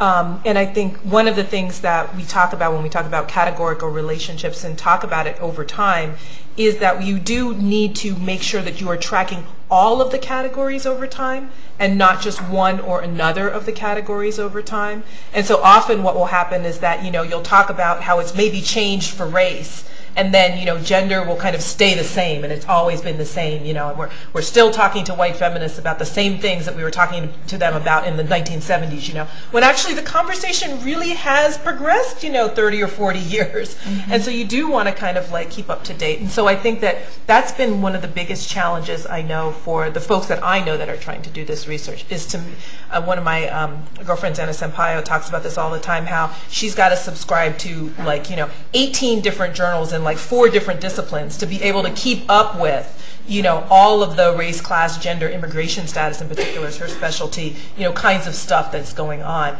But it's what you have to do if you want to do this kind of work well. Okay, thanks. Over here and then back. Thank you very much, all of you. I really enjoyed your presentations. My question is picking up on something that all 3 of you said, and I'm interested in it because I'm trying to think it through, which I'll present on Saturday, is what's going on in activist spaces with regards to the simultaneity of being both privileged and penalized, something that Ange-Marie touched on. All of you touched on it in terms of coalitions or community activists, and so I'm curious to know how you would respond what you think would happen if intersectionality scholars actually foregrounded the simultaneity of being both the oppressed and the oppressor. One example might be, as a woman of color, I'm also a settler in Canada, so I'm implicated in the relationships of being on stolen land, on indigenous territory. So there's, different reactions. You could kind of feel guilt, paralysis, shame, or you could see it as a moment of coalition building. What are my responsibilities to indigenous women? But I'm just wondering what you think it would do to intersectionality to foreground the simultaneity of being both privileged and penalized. I can kind of just walk through a little bit of the other case study that I'm focusing on. We'll just scroll through all of this. In terms of the Oppression Olympics, really does try to kind of foreground that idea of privilege and oppression simultaneously. And very specifically, I know everybody always has that response to this. And you're from Vancouver, so with all due respect to the Winter Olympics. But again, I think one of the things that we do need to walk through when we're talking about solidarity is really all of these kinds of emotional responses that you're talking about, right? Like the willful blindness that says, no, black women in prison populations is not important because we're focusing on black men, right? The defiant ignorance that I don't need to know about anything besides the black-white paradigm if I'm studying race in the United States. This is 2010.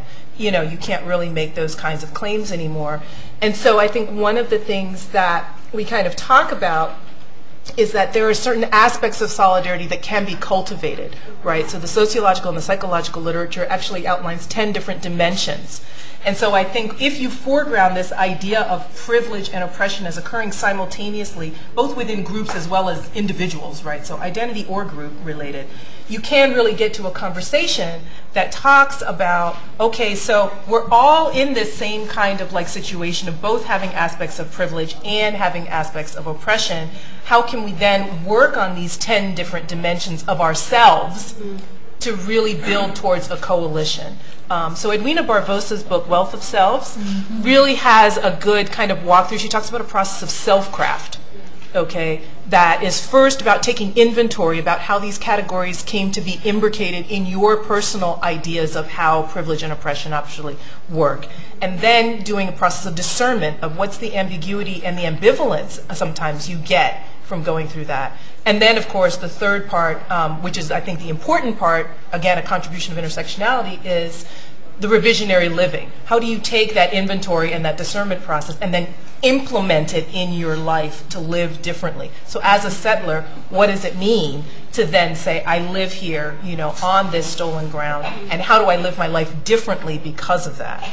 So that's the part that I like the best, of course, because it gives you very pragmatic, okay, now how are we going to do this differently? I just would add, in my experience working on some of these coalitions rise and fall, I think, often on trust and on the ability of folks to understand where they're coming from, what the motivations are. And often there is a deep distrust because of people understand that there are privileges and you know, there are folks that are more privileged in certain spaces and less privileged in others. So I think foregrounding that would help coalitions to function more effectively, and I think it would help our communities and community organizations, community advocates to understand how those privileges and how those sort of the more and less privileged aspects of our identities came to be about. Because I think often we don't fully understand how we came to be situated where we are, even in the space that we're at in terms of doing the work. So I think that partnering with scholars, with advocates, with folks that are directly impacted in doing some of this work really would help it to be much more effective.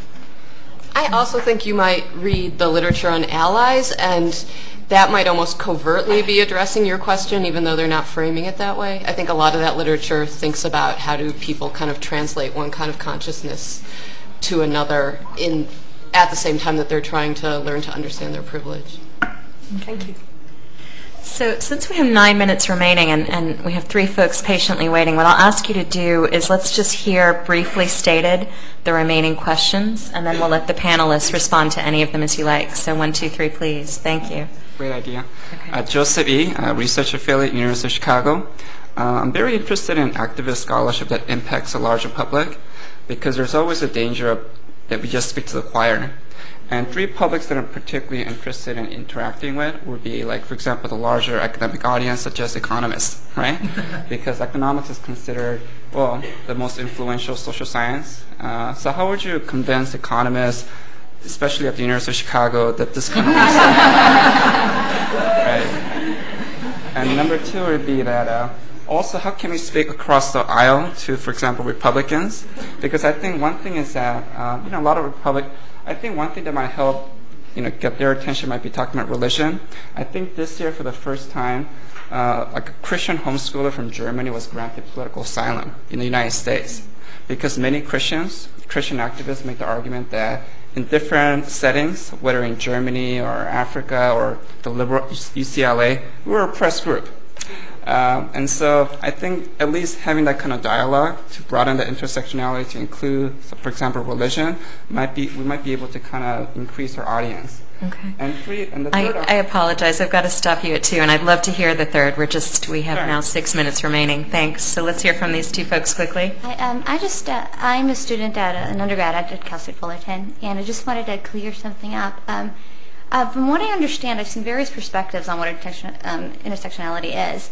And I'm struggling with, I'm a philosophy student, and I'm struggling with, is the main concern mostly with the structure and how it doubly or triply affects an individual, or is the individual the site and how that individual interacts with society, meaning their body, and I think this would be for Professor Cole, how the psychology of an individual and their awareness of their own body interferes with or affects how they act in the world and how they interact with these structures, as well as if it is the side of the individual, is it more important to look at that psychology and see how their consciousness of their body is going to affect whether or not they search out help or of the institutions that are offered. Okay. And last question here. In listening, and please forgive me, I've just come newly to the group. I'm in bioethics. I also teach at a local university. But in listening to what I've heard, I think it's really important that we take into account, it seems the system itself, as we can call it, is really recreating, after our 20 years or 30 years of work on the issues, a new underclass, particularly of our youth, with youth of color, youth of inner city, and everything like this, with lack of education now. The arts are being pulled out, the sciences are being pulled out, the funding is being pulled out. It's $125,000 a year for a young incarcerated girl. It's $100,000 a year that's paid for a young incarcerated boy. We have just voted in California. We voted against the bill to get more for youth justice. And what we're doing, because the major thing was they wanted after hours, the police system. The people working, last sentence, the people working in this system, and I've seen them say, we're taking our kids as fodder, as lambs for the system to keep it going like that. Who's going to feed that system if it's not our kids? Okay. So what I'll do is start with Priscilla and just ask the panelists to respond to Priscilla's not loving me right now. All right. What I'll do is start on this end and move down and finish with Ange-Marie and just ask you to take a moment to respond to any of the questions that you'd like to. And we'll really try to keep it to a minute a person, so just what you'd like to chime in with as the last word. Last word.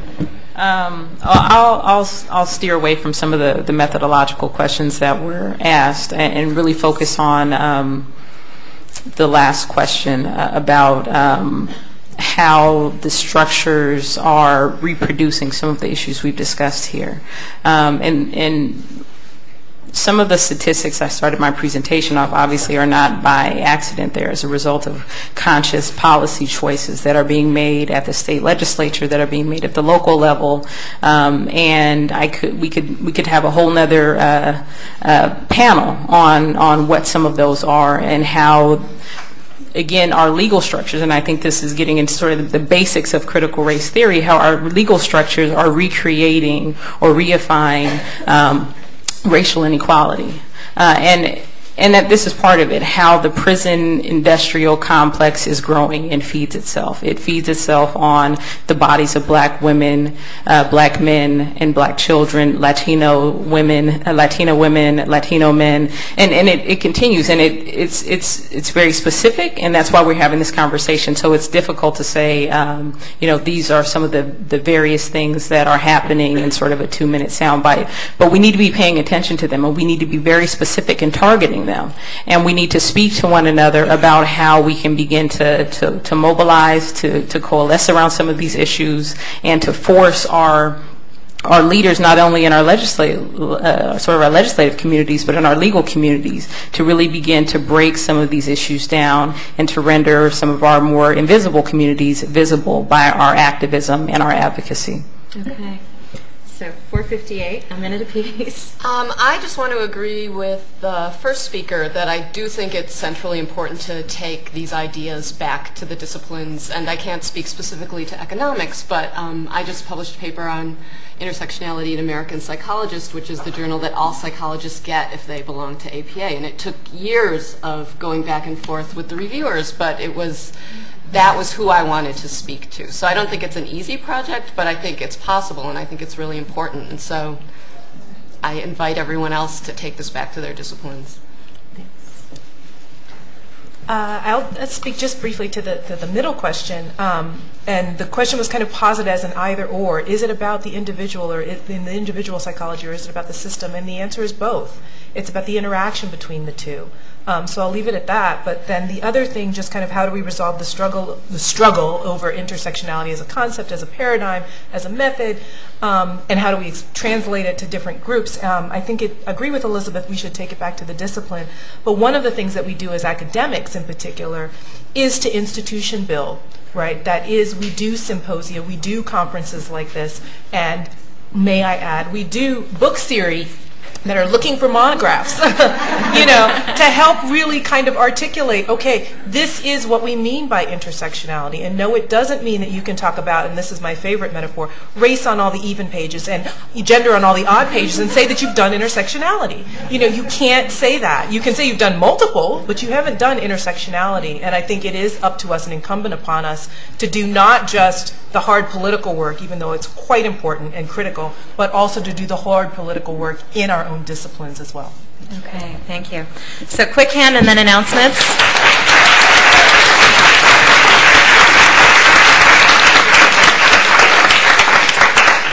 So I just want to first, on behalf of the symposium planning team, invite all of you to join us for the opening reception, which is right out here in the law school courtyard. I want to also make you aware before you go that Ange-Marie has flyers for her book series on the politics of intersectionality. Grab them if you would like. That's hosted by Palgrave Macmillan. And our dean's welcome and next plenary will resume in the program in room 1347 at 5:45. So again, join us for the reception and then convene next door in 1347 in 43 minutes. Thank you.